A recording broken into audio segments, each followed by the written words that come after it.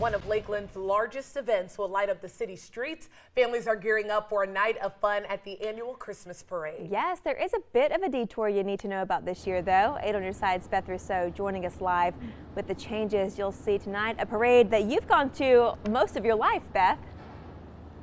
Yes, I grew up going to this parade living in Lakeland. I told you that spots along the parade route fill up fast. Take a look. We got 1, 2, 3 rows of seats in some area. You gotta appreciate the commitment of the families who are set up here along Main Street. They say it's all in the name of some good old holiday fun. It's an early morning for many families in Polk County. I'm putting up the chairs this morning for the Christmas parade. Saving spots on the seat-lined streets so they'll have the perfect view of the 42nd annual Lakeland Christmas Parade. Well, the earlier people put out chairs, the earlier I have to get up and put out chairs. The setup you're seeing is part of the tradition.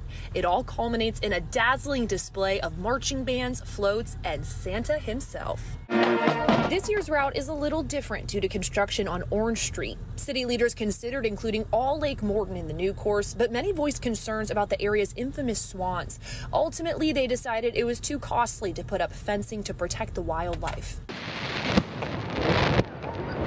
With the route set, seat planning starts. My friend, actually, Christine, she mapped it out, highlighted, we can go here, we'll park here with arrows, everything. And it seems like everyone has their own techniques. What I do is I have a cable lock, like a bicycle cable lock that I just run through all the chairs and I chain it around a tree. This is the same location we've been in all of those years. All the effort is worth it when the parade starts to roll.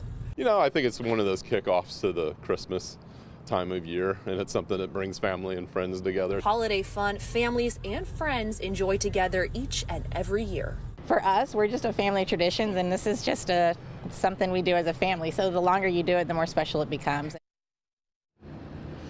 All right, so the families who are already set up out here and those that come later, they're going to be treated to a parade that is themed Christmas in Candyland. The majority of the road closures start at 5 o'clock, and trust me, you're going to know when the parade itself kicks off because there's going to be fireworks flying. If you're thinking about coming, go ahead and do it because Avery, Dan, I can vouch for it. It is a good time. I have to ask you, Beth, was there a spot that your family always set up their chairs? Okay, so actually the school that I went to for elementary and middle school was on the parade route. So my dad would take the afternoon up, set up, I should say. Then when we would get off at 3, we would spend the whole afternoon until 7 sitting there with our friends. He would bring snacks. It was a whole thing. We were there until the parade was over at 8:30 or 9 at night. It was such a good time. I love that.